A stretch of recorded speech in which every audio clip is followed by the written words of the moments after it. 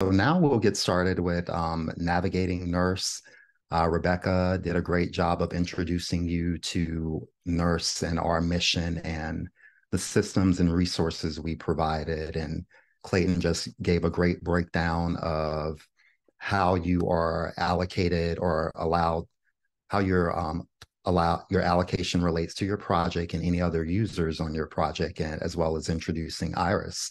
And so now we will just talk a little bit about navigating some of the resources that we do have available for you to use, specifically in more detail, accessing and navigating Iris, submitting a user ticket, making use of minors, most importantly, connecting to our systems in Perlmutter, and then just navigating the NERSC homepage and documentation for useful tips, resources, and upcoming events and trainings as well.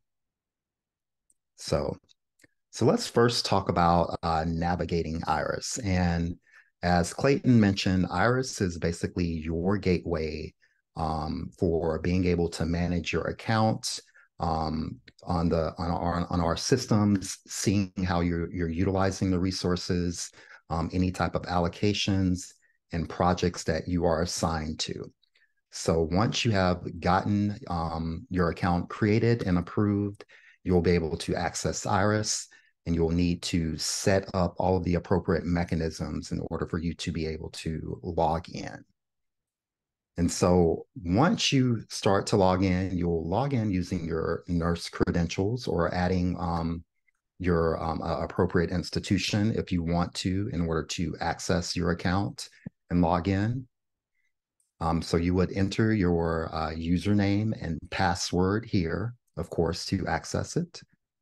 And you want to make sure that you have set up multi-factor authentication. And I'm sure a lot of you are already familiar with MFA, but it's basically just another safety mechanism that we can utilize to ensure that your accounts and your data and accessing to our systems are protected. And of course, there are different ways or different implementations for multi-factor authentication. Not all are created equal, but it provides a avenue to ensure that your access to the systems are safe and secure.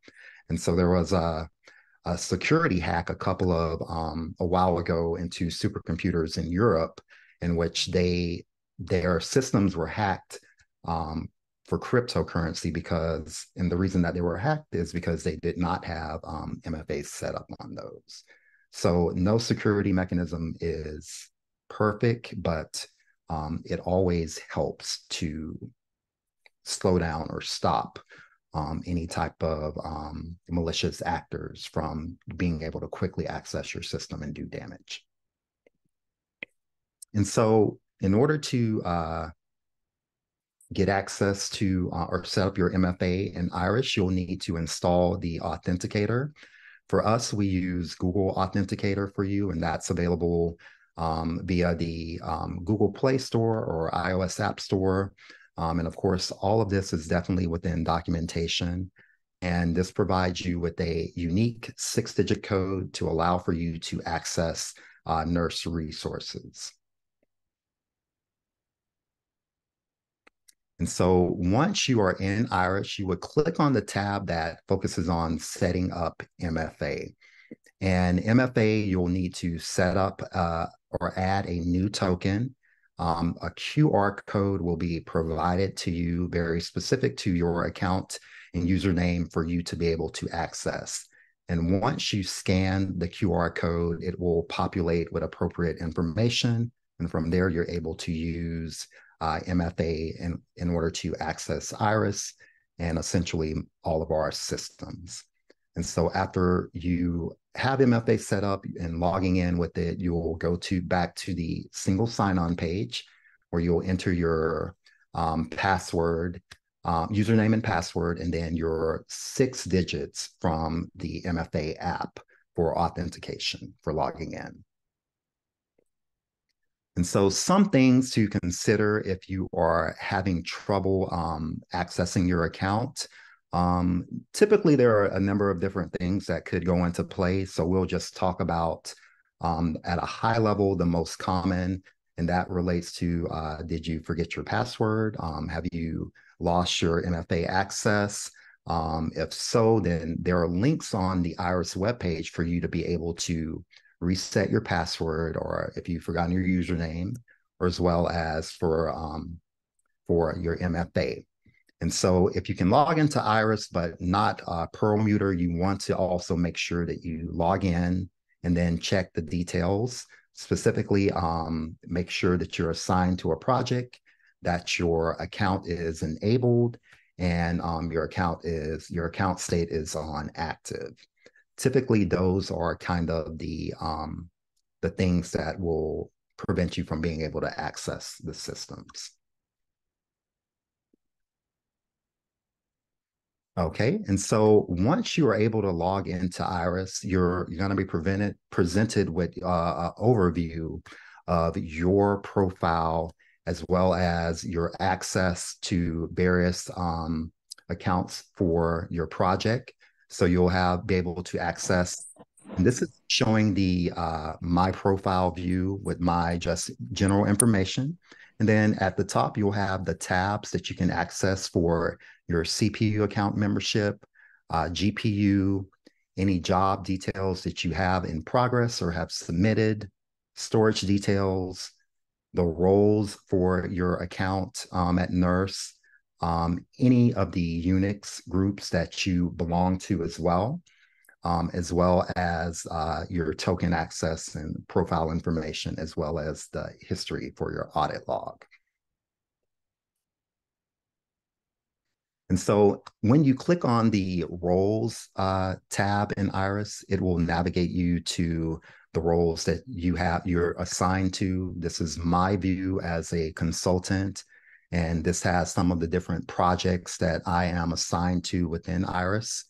If you click on a project, you're able to see appropriate details related to that project. And so those details include the funding, resources and allocation, what office it relates to, what program, the science category as well. And then you'll have your ERCAP details as well. And then any project owners or PIs that are involved. So this is a useful way for you to gain a little bit more insight about the project and kind of relate a lot of the information Clayton just gave you an overview of about accounts and allocations for your different projects. And if you have multiple projects, if you click on them, it'll give you the same view. As you work in Iris, you're able to change your user shell for when you log in. If you prefer Bash or ZSH or whatever shell is your preference, you're able to edit those for when you log into the system to Perlmutter or any of the other systems as well. And so also, you can also add users to your accounts. In Iris, if you are serving as a PI and you want to add a user to a specific account, you can provide for the validation for the username, allocation of the hours, and the percentage that would allocate to. So really, this just presents you with a kind of an overview and being able to navigate, understanding some of the roles and the access and permissions that you have available to you on our systems. Okay, so once you have access to Iris, let's say you have a issue, a problem, or concern, and it doesn't even have to be related to running a job on Perlmutter. It could be something related to your account or allocation. And what you would need to do is simply submit a ticket. And so you can easily submit a ticket using ServiceNow, and you can access that at help.nersc.gov. It'll provide you with access to the portal where you'll have be able to access documentations. You can open a ticket, or you can do a request for anything related to accessing nurse resources. And that's important to keep in mind because everyone thinks that it's just a matter of getting help with executing your application or running or using Perlmutter. But for any type of account issue or problem, you can submit a ticket in order to get it resolved in a fast and safe manner. And so an important thing to keep in mind is that we have a number of different forms that you're able to utilize if you need to make a specific request. Like let's say you want to request a increase in your storage quota. If you want to request any other type of support, make reservations or whatnot, you are able to access that in ServiceNow and submit those appropriate requests to generate assistance from us to help you resolve your issue and serve your request. And so getting good help requires that you file a good ticket. And, I guess that is kind of a umbrella term of what is a good ticket. And it's important to provide as much specificity as possible because as we mentioned, we get thousands of tickets every year that we work to resolve in a timely manner. We work to respond to your tickets within 4 business hours. And so in order for us to be able to troubleshoot your tickets expeditiously, we want you to provide as much information and as much detail as possible. And so some tips in order for you to provide us with this needed information. You want to make sure you provide us with appropriate context of what caused the problem or issue, whether it's related to just accessing an account, being able to log in. Sometimes you might be able to log in through Jupyter Hub, but you might not be able to SSH in, and maybe your IP got blocked. It could be a number of different issues. And providing us with as much detail as possible will help us to expeditiously resolve any problems. So you want to make sure that if these are pertinent for the ticket that you have, any error messages that you have, if it's a specific job that failed, provide that job ID, try to provide the path of appropriate relevant files so that we can access and take a look. This could be input and output, the scripts that you use to execute, the executables and the source code. Provide us a list of modules that you had to load in order to execute, and any steps that you took that led to the problem that you have. And that's our way of reproducing and trying to help you expeditiously identify what could be causing the problem. Now, again, a lot of times this might not apply. For example, if it's you requesting that we add a library or a new application for you to use on the system, then that request would be, a lot of this would not apply to something like that. And if you ever forget any of this information, guess what? It is readily available for you within our NERSC documentation. So you can click on this Getting Started link as well, and it'll take you to how you can file what is needed to file a good ticket and any other questions that you might have too. All right, and we will continue on. Next up is My NERSC. And so it's really simple for you to remember accessing My NERSC. This will provide you with your dashboard and the compute systems, the status of our systems, documentation, accessing Jupyter Hub, data dashboards and service tickets. And it's very simple for you to access. All you need to do is remember the URL, my.nersc.gov, and you can use this to access any of our available resources as well.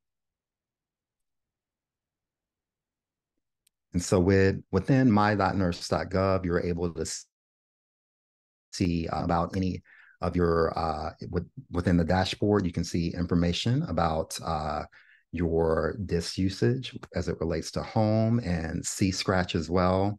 You can review any jobs that have been submitted, any CPU hours as well. You can get a system status update as well. So this provides you basically with a snapshot of resources that are available and the current status of things.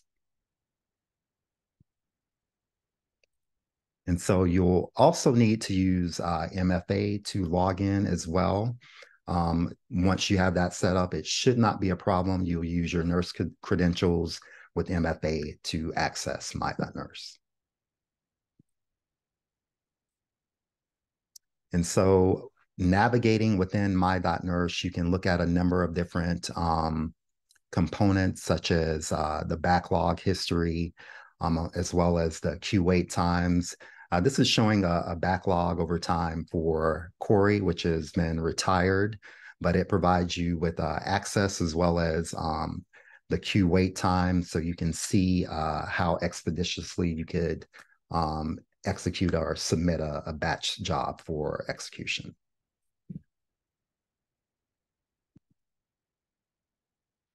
Another useful tool that is also available in My.Nurse is our job script generator. And this is there to assist you with creating your batch script to submit to Slurm for your application. So you can specify information like the system that you will use, the application name, the job email that you want it sent to, the type of quality of service for the queue that you want to submit it to well, and you can specify the time that you'll need for executing your job as well. And so all of these tools are available within under jobs in the My.Nurse portal. Okay, moving right along. We'll move on to connecting to Nurse, and all of this is available on our documentation that I'll go over. So, if you have not gotten fully set up and started using the systems yet, this recording will be available as well as the links to accessing as well.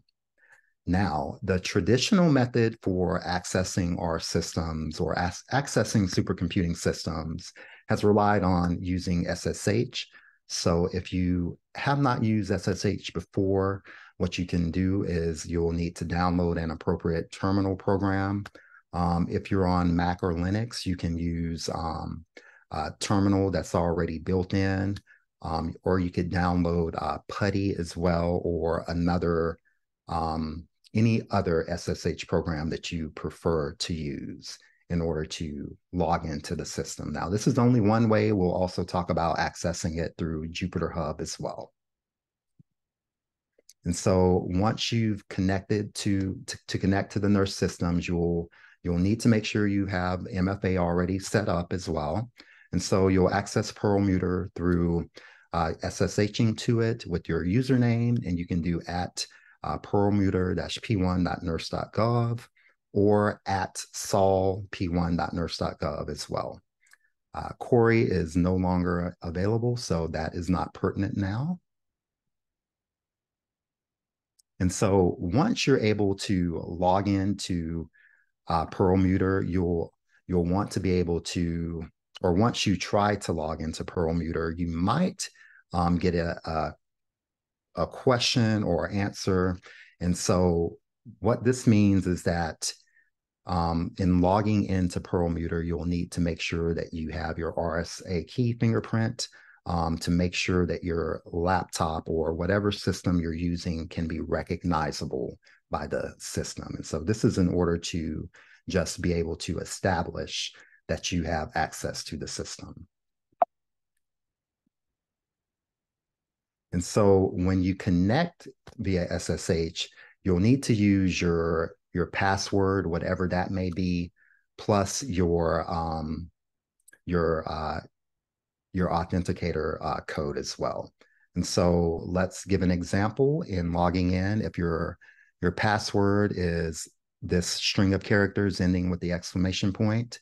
You would then append your 6-digit code from the authenticator and enter that in order to access. And so keep in mind, nothing will appear as you type. That's normal. You'll only get password and whatnot. So once you enter that, you will be able to SSH into the system. And so you can use other options such as using the -Y or -X for accessing Perlmutter. And so if you use the -X flag, that is typically what we use to display GUIs within your local environment. This will require for you to install an appropriate server for accessing it, such as Xquartz or Sigwin on Windows. The thing about this, if you have experience with them, is that they can run slow if you're using something that requires, a type of visualization or analysis and Mathematica or MATLAB. It could be a little bit tedious and slow for getting you to access that. Another thing for you to consider is if you're tired of repeatedly typing it, you can use SSH proxy to kind of create a short-term certificate if you're going to be accessing a system a lot. And so all you would need to do is create your script for that with your password for you to, or with your proxy for you to use. And you can use this to access the NERSC systems. And so if you go to our docs and go to MFA SSH or search for that, it will provide you with a guide process for being able to do that as well. Okay, let me get a pulse for time. Okay. Now, so we talked about being able to access Perlmutter using SSH, but you can also access it using our Jupyter Hub, which is available at jupyter.nersc.gov. And again, you can also access that through the My NERSC portal. This allows for you to interact with the systems through a simple web browser. You can still use a terminal. You can use any of the programming environments as well. You can use a Jupyter Notebook for executing. So this provides for a very quick and easy manner for you to interact with our systems, from Perlmutter to storage and whatnot as well. And so again, it can be accessed through jupyter.nersc.gov, or again, all you have to remember is my.nersc.gov for going to the portal. And so, with running GUI apps using like Xquartz or Sigwin, it can be very slow for us to use. So we try to come up with an alternative for quicker access so that it does not degrade your performance for you. And so making use of that, you can use NoMachine. And so NoMachine is another kind of X protocol, but it's more accelerated. X protocol can make a lot of traffic over a network. And so over our fast network, if you're within NERSC, it's going to be okay. But if you're connecting externally, then it's going to be very, very slow. And so what NoMachine does, it runs inside of NERSC, and that way you're sending less data over the internet. And so you're able to interact and do whatever visualizations or GUI interactions that you need to do quicker than just using a local X server yourself. And so what this does is that NoMachine also removes the weakest link. So any broken connections would not kill your job as well, which if you've been through that before, it can be very frustrating.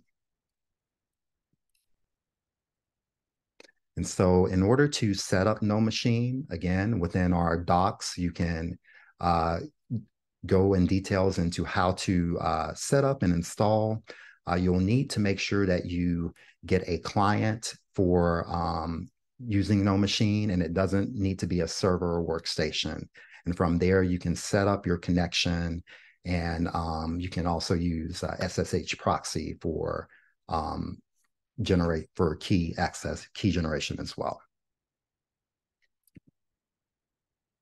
Okay.